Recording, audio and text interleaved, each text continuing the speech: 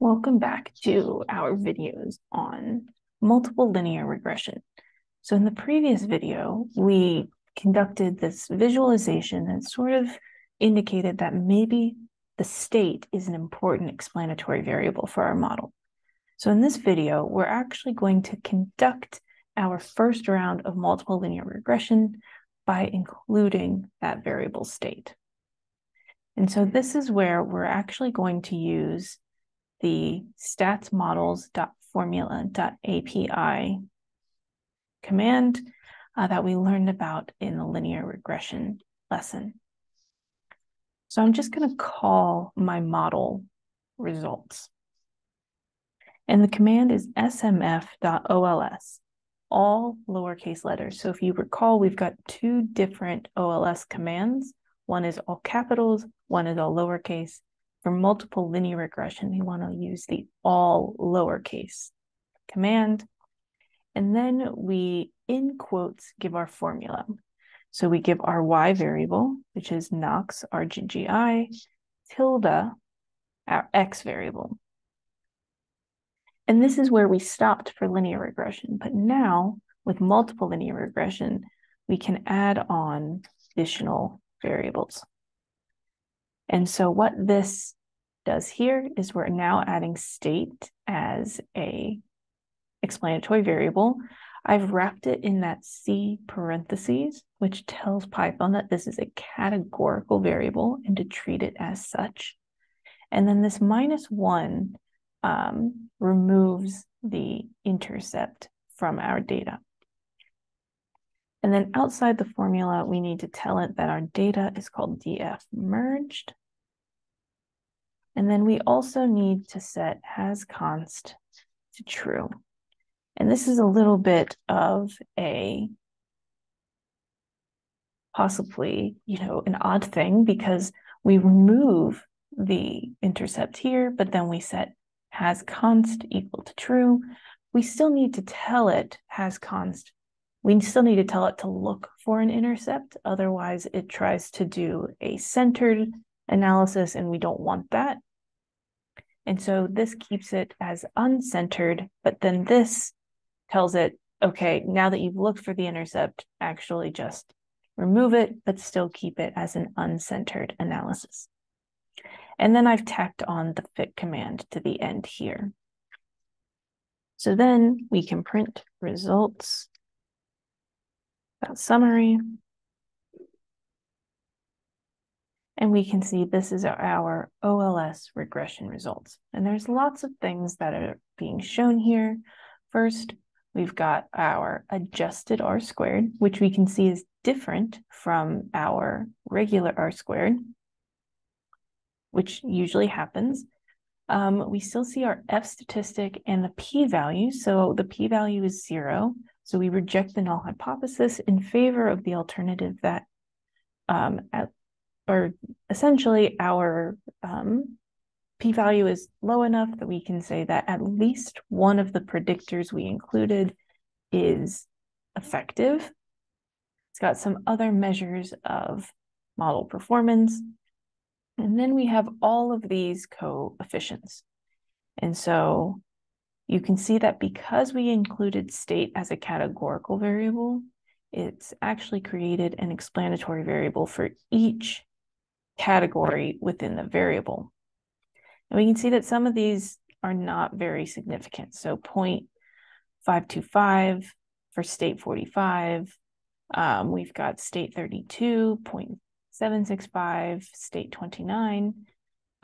But some of them, like state 16, state 34, state 37, these are all still really important. So we kind of need to keep the whole categorical variable in our model in order to make sure we get these important relationships.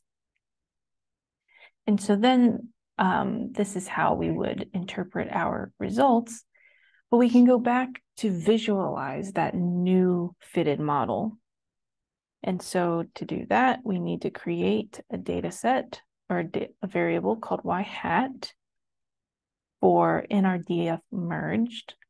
And we can say results.fittedvalues.copy. So essentially, we're pulling out the fitted predicted values for our multiple linear regression, creating a copy of it, and storing it as y hat. And then in our ggplot, I'm actually going to come up here and grab this.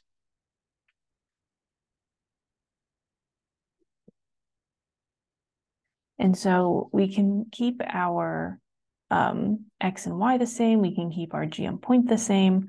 But what I'm going to change here in the stat smooth method is I'm going to specifically create a new y variable. So normally when we set it up here, we can carry it throughout the entire analysis. But in this case, we want to change stat smooth to be y hat. And we also want to give it a color or state. And so now we can see that we've got different best fit lines for different colors. So they're all still very linear, but we are starting to see some differentiation between the Pennsylvania 37 and this gray line 45. See some differentiation to show that the predicted values are different for each of the different states, but it's still not great. And so there's definitely some other variables that we are missing here that would make this better.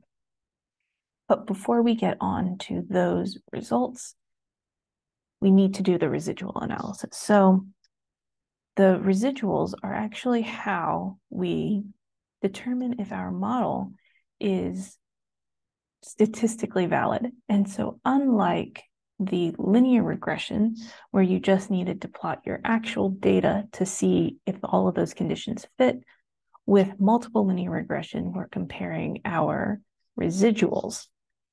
And so for that, we need to actually have ran the model before. So it sort of reverses those steps. We run the model and then we check for statistical validity. But to do that, we need to create a new residuals column, which is just our actual data, our actual Y data, Knox RGGI, minus our predicted data, which we called Y hat. And then we can add a ggplot command. Our data is df merged. And we'll just do a point plot where our X data is now Y hat and our Y data is residuals.